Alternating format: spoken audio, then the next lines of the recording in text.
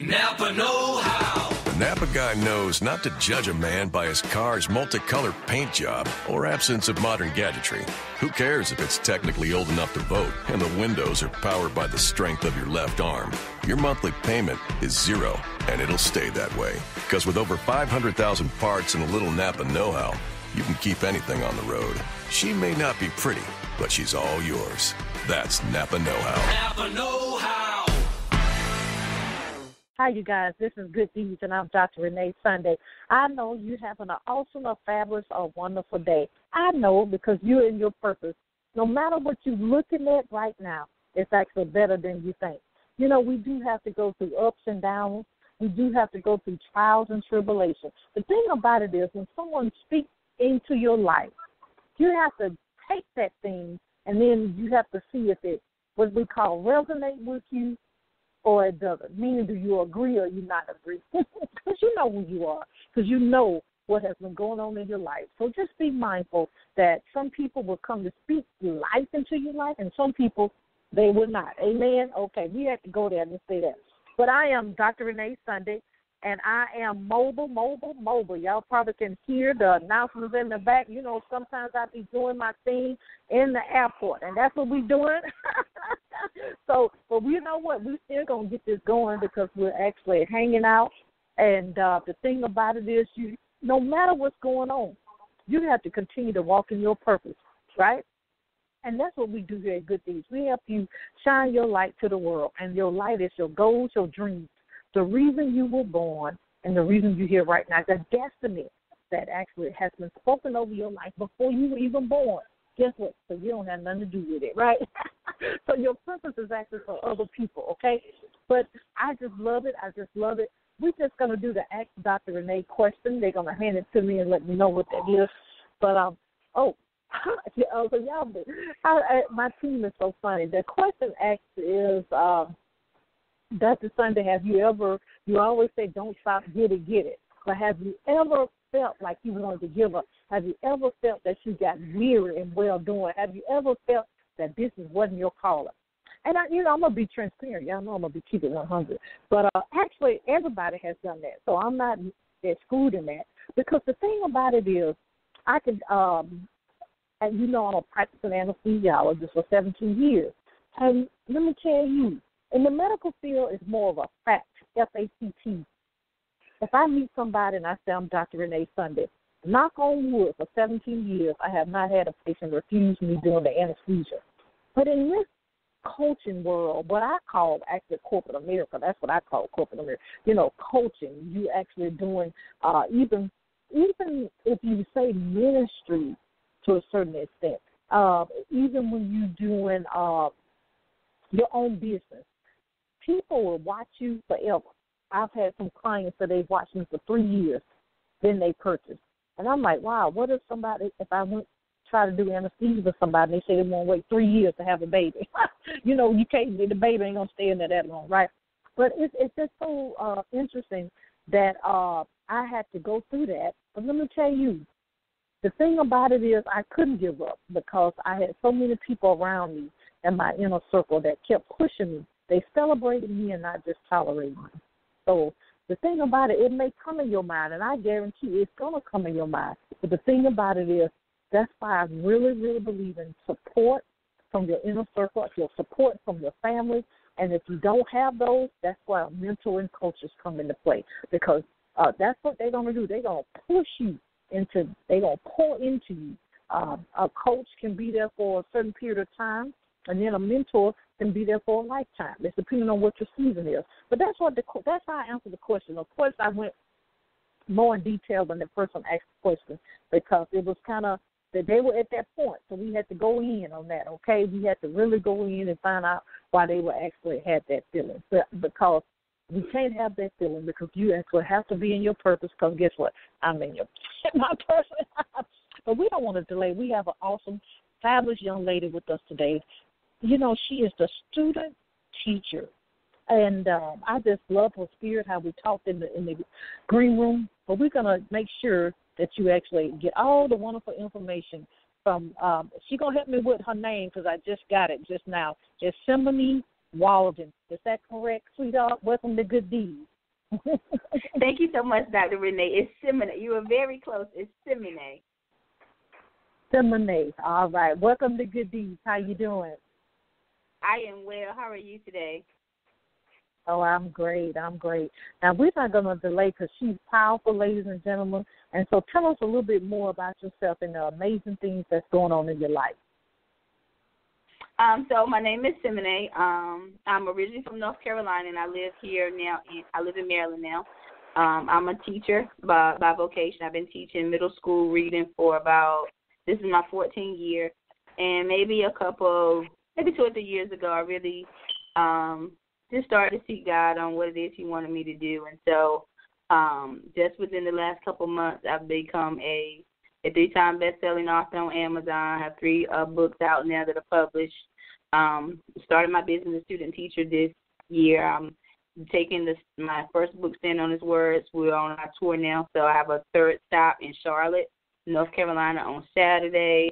Continue to write more books, go speak, coach, minister, help people. I love to pray. And so that's kind of who Simene, the student teacher, is.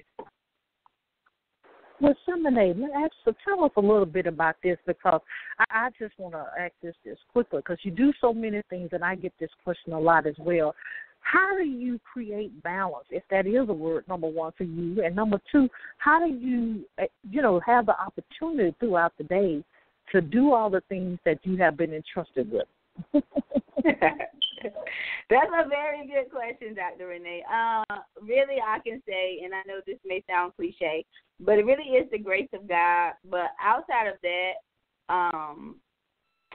in the summertime, I was out of work, and so I spent a bulk of my time writing. And before that, and how my first book came about is I used to do a prayer call on Sunday nights at 8 o'clock Eastern Standard Time, praying for the school system, and I would just write my prayers down. And then around December, the Lord I want you to go on Facebook Live. And so we was going Monday through Friday, 6:45 a.m. Eastern Standard Time to about 7:15, and I was writing those prayers down. And so in the midst of me writing the prayers down, I didn't know those was going to be what was in the book. And so I would when I get off work, probably around from 5 to 9 or sometime later, I devote my time to making sure I'm working on my business when I'm out, at church or ministry or doing those things. But I think when you're really hungry for it and you know that's your passion, you kind of find a way. And so I've kind of been able to bridge the two, because I know I'm called to the educational system. Every obstacle, every trial, everything I encounter every day, I take it and I apply it to my business, because I want to be able to go and help other educators that I see. So it's almost like they both are going together right now. So, I just have to, once I'm actually off of work, I can come home and, implement those things, that I need to implement for the business part.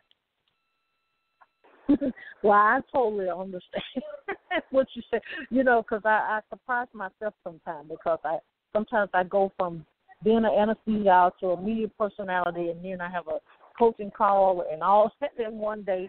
But God, as you said, God gives you the grace of doing that. But let's talk a little bit about, and I love how you said that, because that has happened in my life too. A lot of things God calls me to do, I end up putting in the book. But tell us how, with a best-selling author, I know that's exciting, but tell us a little bit more about your publication. So the first book, I kind of explain how that came to be. So I would just write my prayers down in my devotions. It's called Standing on His Words, a prayer and devotional book for educators. So it's geared towards parents, those in the educational system, teachers, administrators, policymakers, school bus drivers, anybody that has a love for education. And the devotionals were just different things that I saw going on throughout the school years that I myself struggled and dealt with throughout the school year, and we just put it in the book so it can help people practical ways on how to really overcome and be a better person all around, so you can ultimately become, a better educator. And so that's how the first book came to be. And then with the second book, and I talk about a little bit of my testimony in the second book, but I was in almost a fatal car accident in July, and after I, got over all of that, then I was just telling the Lord, like, Lord, whatever it is you want me to do, I'll do it. And so I was able to write the second book within, maybe 2 weeks and, get it out. And so it first came out on ebook. Both of those books are on ebook. And then my third book came out September 29th, My Heart Under a Microscope, and just talking about all the relationships and all the things from a young girl up until now, and how God has, brought me out. And so those are how the books came to be. And so I hope I'll answer that question as well as you did wonderful. Yeah. But with being a best-selling author, a lot of people out there want to achieve that accolade. Can you say how, with that being said, does that push you, if you will, to actually write more, or do you, or again, you may have so many things you're doing that you may not have a chance to write? But tell us, has that been a stimulant to actually increase you in your writing? It has actually, Dr. Renee. I'm on I just finished the cover to, literally before I dialed into this, I literally just accepted my fourth cover for my next book, and it's called Youth in Crisis. And the more I know, how the Bible says in Ecclesiastes, there's a time to sow and there's a time to reap. And I believe this is my season where God is giving me seeds to sow, and this is my time to actually write. And so with the grace of God, by the end of the year, I hope to have my sixth book finished and completed. So the fourth book, I have the cover done. My fifth book is almost done. I'm going to be working on the cover soon, but it does motivate me because it's like, okay, now I know that people are actually interested in what I'm writing about. People actually care to know, what I'm saying, and so it pushes me out. And I know because I'm not doing it out of my own will and out of my own volition. Of course, you say things like, I want to write a book and you want to do all these things, but once you see God actually make it happen for you, it's like, oh my gosh, God, this is for real. And so it really pushes me to just continue to write as much as I can. So the more he gives me, the more I'm gonna put out. Wow, I just love that. Now, the thing in regards to the student teacher, I just love that name. Tell us a little bit of how you acquired that name and how you actually stepping out with the different business model that you have. Okay, so maybe in March, when I first, I've been in Maryland for, this is my third year now. When I first came, I was excited about coming, but then some things had transpired, and then I didn't want to come anymore. And so when I first came here, I was kicking and screaming to go back to Charlotte. I applied for jobs. So the first 3 months, I just really hated it. And so, I decided, okay, Lord, you're not going to let me go back, so let me just make the best out of it. So I started taking a class here. I got me an accountability partner. And that's one thing you talked about when we first came on, how, if people don't support you, get your accountability partner or mentor, and I always keep one of those. And so I had a mentor, and she was really kind of helping me, and I was very, I was sad, I was lonely, I was going through so much stuff, and so I would just, only friend I had was really the Holy Spirit, who was God. And I would stay and I would read my Bible and I would study and I would stay up, and I just started making a lot of videos on Facebook. And maybe a week before I went live, my first Facebook Live was last April, and the Lord was like, "You're the student teacher." And I was like, "The student teacher?" I knew that I was a teacher by vocation, by trade, but he says, "You're a student of my word. And then when I give you something, you go out and you share it with people." So I just started making videos after videos after videos, not really knowing that it was going to be a business. And then in December, I had a one-on-one laser session with a lady here, and she took me through how to self-publish your books, because I'm a self-published author, and how to start your first business, how to start your own business. And I kept saying, "Look, what is it going to be?" And he said, "The student teacher." And so that's where the student teacher came. So my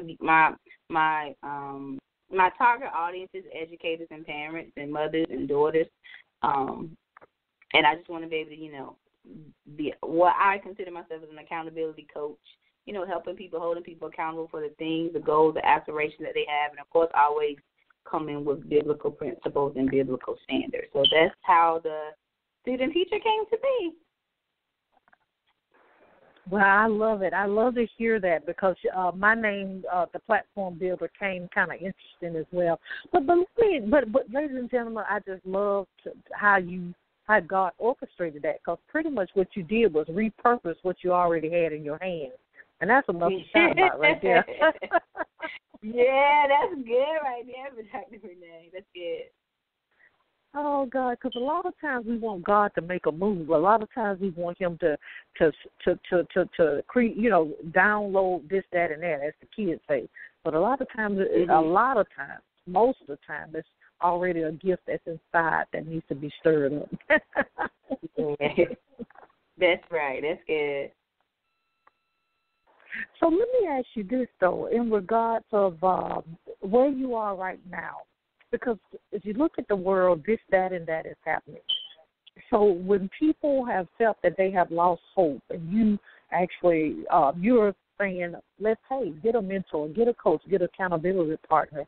If people have that greatness inside, which they have, as you being a student teacher, how are you, because of course in your business you're doing that, but how are you doing that? Because what the point I'm getting at is some people think the things that we have learned in church, okay, it stopped at the church door and it doesn't go out in the marketplace. And you're a great example of that. And tell us how you merge those two together, because it don't stop at the door. It continue on out to your business and the things you do at home and abroad. You're exactly right, Dr. Renee. And the Lord has specifically told us that, we are to go to save. He came to save those which was lost, and that He created us to be disciples. And so our job is to take what we learned inside of the church, is for believers to take that, to be strengthened, to have knowledge, and then to go share it with other people. And one thing that I'm learning, because I really had to learn it like really fast, was how to, the scripture he gives is be wise as a serpent but harmless as a dove. And you can give people Bible, you can give people Jesus, you can give people scripture and word all day long without them knowing that you're actually giving it to them. And, the greatest thing that the Lord has told us to do is just to love people. And when you love people and you're really sincere with them, they will come to you for advice. They will come to you for help. They'll share their problems with you. They don't even know why they're sharing their problems with you. And you done gave them scripture and word, and they come back and tell you, oh, wow, thank you. That has helped me so much. But I have learned how to infuse all of what I believe, because I hear a lot of educators and teachers say, you can't talk about Jesus or Christ, or you can't bring the church into the school system, you can't mix church and state, and I get all of that. But because the Holy Ghost lives on the inside of me, everywhere I go, He's there. So when I step into my classroom, He's there with me, and He just gives me words, and I study. And I like the different translation of the Bible because it's very plain taught, that you can quote scripture to somebody and they don't even know that you're quoting scripture to them if they're not, a student of the word. And so it's easier than you think, but of course you have to get like strategy and stuff from God. But it's people are hurting and people are looking for answers, and we just have to be those willing vessels when they come. Even if we're tired, we got our own stuff going on, we don't want to be bothered, they've been rude as crap to us, but you still have that willing heart and to allow them to pour into you and tell you what's going on, and you're able to pour back into them and ask God for strategy, and you pray for those people, and then they see results. It's really a good feeling at the end of the day. I totally understand that. Yes. Because people ask me all the time, when do I say Minister Dr. Renee Sunday? And when I say Dr. Sunday, I said, really and truly, you could say Renee Sunday, okay? So, oh my God, it's so funny. So let me ask you this, because and I love to ask this question all the time, but step back into your pretty much you being a teacher and loving, you have a heart for the youth. What can we do right now to support and encourage our youth? Because they're seeing so much on TV, they're seeing so much in the streets, and they're seeing so much at school. What can we do? Because, we always see the cliche said, everything starts at home. But what can we do as the body of Christ? I'm going to make it specific there, that we need to do to empower and help our youth in what's going on in the world right Well, the first thing, of course, I'm a chief advocate of prayer. Prayer is the first thing, to pray for this generation, pray for, their issues and concerns. And then the second thing is I believe in that motto of, it takes a village to raise a child, or the proverb, it takes a village to raise a child. And I believe it has to be, everybody hands on deck. When you see a child, you can talk to them. For that, you have to make sure you're forming relationships with kids, because a lot of times it's so easy to just throw a child away. It's so easy just to say that, they're bad and they should, all these things that we say about people, all these labels, and really it becomes word curse that we speak over kids, that we just build relationships, pray first, build relationships with them so they can talk to you, and then really start to share what's going on with them, to let you know the things that they're struggling with, so then we can, then we can be transparent and honest. Because had I had people in my life 20 years ago that was transparent with me and told me some of the things they went through, some of the mistakes that they made, I probably wouldn't have made those mistakes. But a lot of times, especially for those who get in the church, if you haven't dealt with shame and rejection and guilt and condemnation, all these things that we feel when we do things wrong, if we haven't dealt with that, we won't be so eager to tell somebody what we've done. And I think this generation now need to see real people, not just I'm running around, I'm saved, I'm sanctified, I speak in an unknown language, I go to church, I serve, I do all these wonderful things.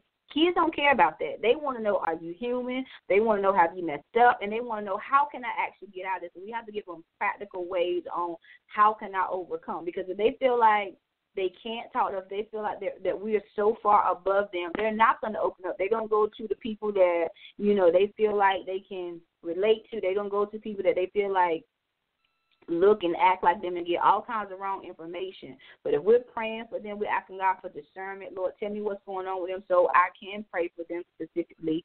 Let them open up to me, Lord, so then I can have more specific prayers. You allow me to see myself, put myself in a position where I will be open and honest with this child, so then they can turn around and be open and honest to me, and then you can give us both strategies on how we can help this child or how, we can speak life into the child, and then really try to get more involved. And this has been on my heart, and this is definitely Holy Ghost, but we in the body of Christ, I believe we got to stop looking like the world to win these kids. So many times I see a lot of secular things or worldly things that people bring into the world to try to win the youth. But if they're already doing it in the world, they don't need to come to church to do it. And so we got to really stick to biblical principles.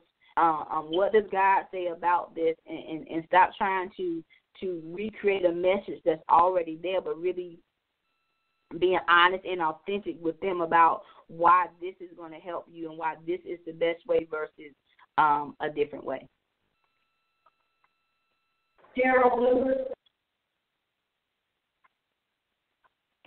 Now, I'm live. I'm live right here in the airport, so you hear all that going on. But, I love it. We just keep pushing forward. But the thing about it is, I just love in your bio when you said that one of your main objectives is to teach everyone. And then you want them to be empowered, you want them to be educated, and want them to be equipped.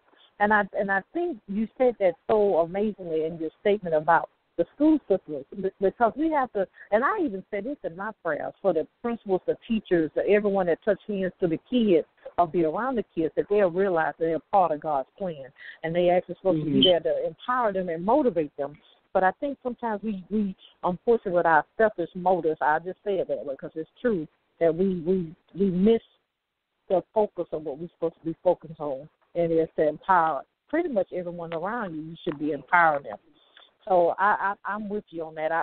I'm not a teacher in the school, but I love to empower kids because I know the kids, they keep you motivated, man. And one thing I really love about the millennials, what I really love about them, the young people, is you just can't tell them something. They want you to actually show them in the scriptures so you give them something. So I like that. Yeah, that's amazing. Yep. So let me ask you this.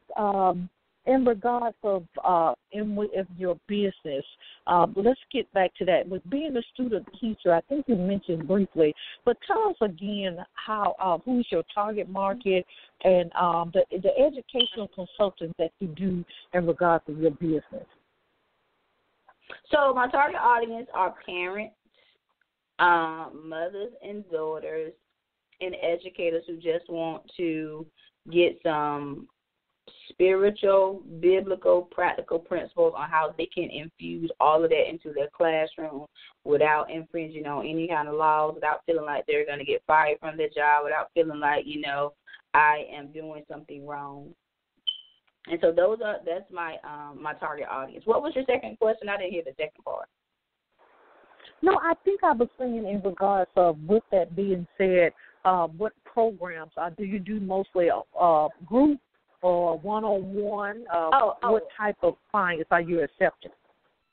Oh, okay. So, yes, I do one-on-one coaching. I'm actually going to give away a free one-on-one coaching session this Saturday at my book sign. So I do one-on-one coaching. I do group coaching. I have a mother and daughters program helping mothers and daughters fortify their relationships with one another. I do affirmational writing for people. I do birthday affirmational writings for people. I do it for educators. I actually, every day, and this is the part where, the Lord has taught me how to be wise as a serpent and harmless as a dove. So, in the school system, you have to have, you say you have 3 to 5 classroom rooms. Well, me and my kids, we have 10 affirmations, and, you can kind of read into that where they stem from. But we say those every day at the beginning of our classroom. And so the Lord has just gifted me with the gift, I believe, teaching me how to write strategically. And so we say those. So I write those for people individually. I write those for education. I write those for classrooms. So I definitely do, one-on-one clients, and then, of course, we do the group sessions. And also out of my first book, there are 4 programs that I just created for my book, 4 courses, seminars. They're 4-hour workshops. So if anybody's interested, they can always contact me. One of them is how to create a culturally collaborative, culture-sensitive environment in your school system. One is called Help My Parents Just Don't Understand. It's geared to young adults, helping them navigate between, life and why they feel like, sometimes adults or parents are just out of touch with them. And then I have another one with the same thing for young adults that's geared from 25 to 40. And then the last program is called How to Have the Heart of a Teacher and Not Just the Knowledge of One, because I used to be that teacher who didn't like kids and kids didn't like me. I was there because I liked the hours and the vacation time off without having to take off. Even though I knew how to teach reading, I just wasn't a good teacher. And so I see a lot of people, that are still in it for the wrong reasons. So I have, of course, teaching people how to have the heart of a teacher. And one thing you said, Dr. Renee, was, you're not necessarily a teacher in the school system, but I always tell, parents, you're the first teacher, and an educator is anybody that can teach somebody something. So we may not be necessarily, teachers in a public school system, but I believe we're all teachers, and we really can, teach and train these kids. And so that's what I do in the student teacher business. Yeah, I totally agree with that. I mean, actually, when I do my sermons, people say, "Oh my God, you're a natural-born teacher," because you can do the hoop, but you got to make sure when all you're doing, you get understanding. And so, yeah, I truly enjoy teaching. Actually, that's one of the gifts I wasn't aware of, but it has been ignited, and it shows in the things that I do. But I love it. I love it. But tell us again, if we have missed anything, please recap that for us. And please tell us how we can contact you for the different services and products and services that you offer. And tell us again how we can support you on social media as well. Okay, so to get to go to my services, you go to www.simenewalden.com. So if you see in Dr. Renee's flyer, you can just, my first name is my first and last name.com. You can go and click up under my service and see all my products. My books are there. You can go and purchase the books. The e-books are on Amazon. The first 2 books are on Amazon as e-books. If you want to go Amazon, if you want to get the autographed print copies, you can go to my website and purchase those for me. You can follow me Facebook, Simene Walden. But my Monday, Wednesday, Friday, we pray, or it's prayer, motivation, empowerment sessions every Monday, Wednesday, Friday, 7 a.m. Eastern Standard Time till about 7:30 a.m. Eastern Standard Time. So we're always on Facebook at The Student Teacher.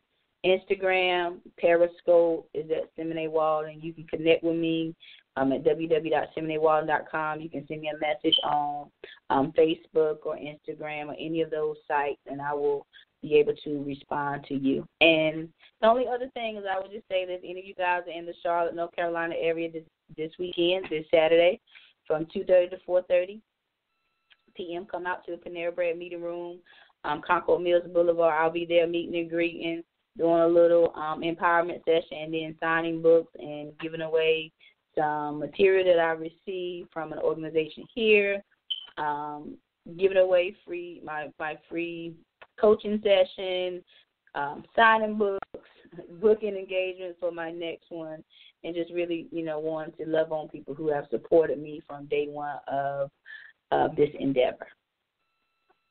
Wow, well, thank you so much. Thank you so much for being in your purpose, and we thank you so much for being a guest here with us in Good Deeds. If you need us for anything, please don't hesitate to give us a call. All right, thank you so much. Thank you so much. Oh, my God. Ladies and gentlemen, I know you want to be ready for the replay of this. We just thank you so much that, no matter what's going on, you got to keep that purpose going. You got to keep it going. And, if you want any information about advertising with us, sponsorship for our radio, TV, and our Good Deeds magazines, and also we have a publishing company and a nonprofit organization, please go to www.reneesunday.com. That's RENEE. Sunday, SUNDAY, to get more information. Please always remember, you do have a caller. You do have a reason, one, you were born. You have a reason you're here right now. Do the three things. Believe, trust, and you got to walk it out, right? And you got to don't stop. You got to get it. This is Good Deeds, and I'm Dr. Renee Sunday. See you next time. Bye-bye.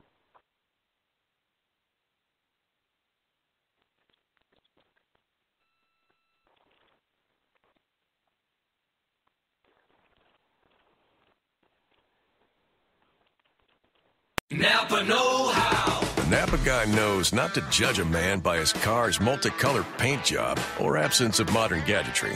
Who cares if it's technically old enough to vote and the windows are powered by the strength of your left arm?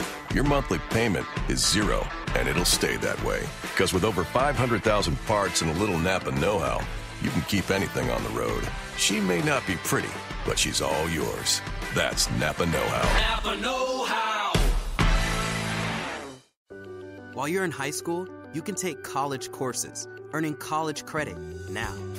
This is the first step toward doing what you love at the Technical College System of Georgia, with over 22 colleges and 85 campuses. With dual enrollment, save time, save money, and get a jump start on your college experience. The Technical College System of Georgia. Meaningful careers start here. Visit tcsg.edu to learn more.